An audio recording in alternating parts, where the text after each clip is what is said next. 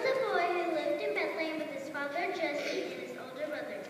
A man named Samuel was told by the Lord to go to Bethlehem and find a man named Jesse's wedding son. God told Samuel that one of Jesse's sons was going to be the king of Israel. When he got to Bethlehem, Samuel assumed that because he was the biggest and strongest and oldest, Eliab would be the chosen king. Lord, surely this man will be the next king of Israel, or one of his older brothers. The Lord does not look at things like people do. People look at outward appearance, but the Lord looks at the hearts. Samuel asked about each one of his brothers except for the youngest.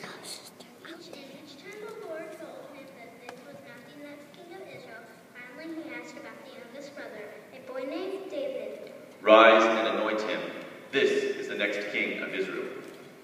Samuel did as he was told, and from that day on, the Spirit of the Lord was with David. During this time, Israel was fighting against the Philistines, while David's brothers served King Saul and Jonathan. David stayed at home with his father and tended the sheep. He would play his harp from time to time for the king, and he would take supplies and food for his brothers. David, your brothers have been gone for quite some time. Go to the valley of Elah and bring them some bread and cheese, and then come back and tell me how they're doing. Yes, Father. When David arrived, he saw Saul's army camped on the top of one big hill, and the Philistines' army camped on another, with the valley between them. David began searching for his brothers, when all of a sudden he heard a booming voice from across the valley. Hey, Israelites!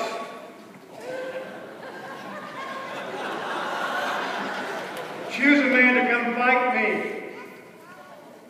If you win, we'll be your servants. If I win, you will serve me. Who's that? That's Goliath. Every day for 40 days he's come out to talk to us, trying to get someone to fight him. Everyone is afraid of him. He's huge, over 9 feet tall. Our men won't stand a chance. Well, I'm not afraid of him. He may be a giant, but we've got God on our side.